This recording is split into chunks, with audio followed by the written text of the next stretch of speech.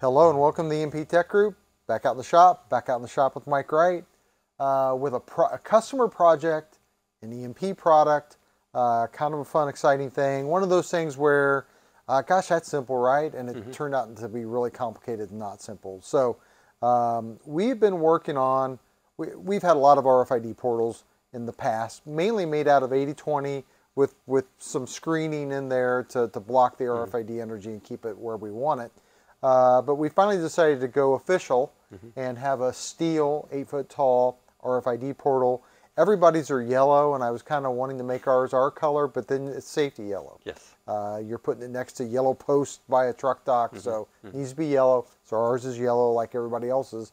But it's a little bit different, and this one is really different.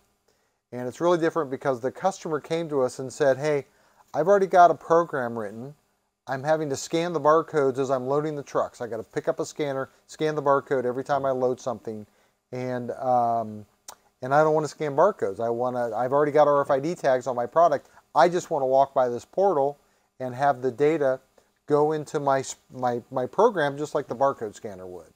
And I was the sales rep on site during that meeting. I went, sure, no problem. Well, it was a problem because Mike, what the RFID reader itself likes to do what? It just spits out a lot of data about the tags. So Yeah. not just the content of the tag, but when was it scanned and a lot of other data.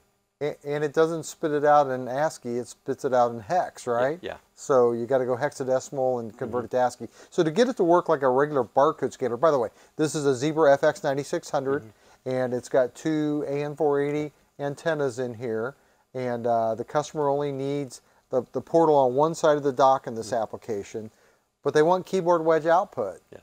So to get that, for their sample, we put a Raspberry Pi in there, right? And you guys wrote code. That's running Linux, right? Yes. So you wrote code in C#. And, C#.net. Yeah.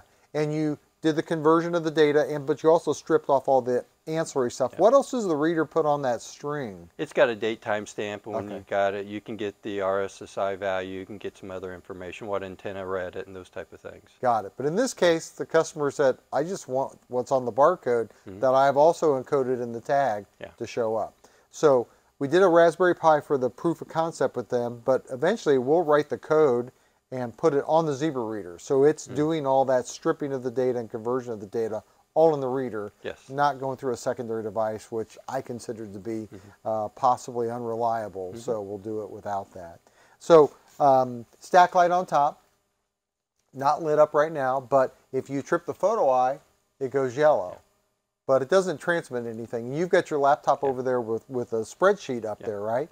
Like emulating what the customer's program kind of looks like a spreadsheet, even though it's not. So as people walk by this portal all day long and trip it off, no RFID tag, so no harm, no foul, nothing happens. Because this is a truck dock, so people are kind of walking back and forth.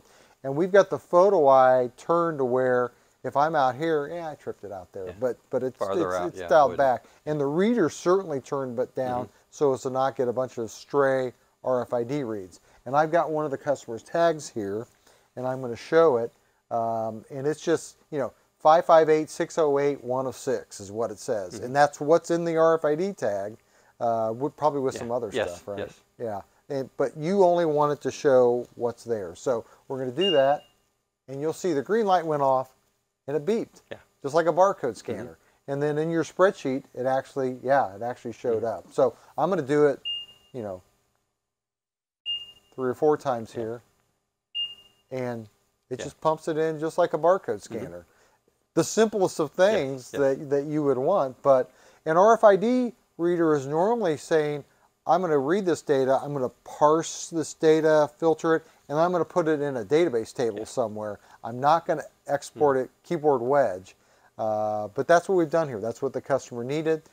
The simplest of applications that turned into the most complicated of applications. And we got the first use of our new RFID portal that we're going to start using in customer installations. There was nothing wrong with what we made before. It was an 80/20 structure. But this is cleaner and nicer and looks a little bit better. So, cool. Working on lots of RFID projects with customers. So if you have an RFID need, Mike and his team are our secret weapon because RFID projects don't typically work like a barcode scanner, and you just plug them in and they work. Usually, in this case, it was the opposite. We had to take a complicated product and do a lot to get it to do the simple stuff. But RFID customers usually need help with it, and that's what we're here for. EMPTechGroup.com, always the best place to reach us. Thanks for your time today.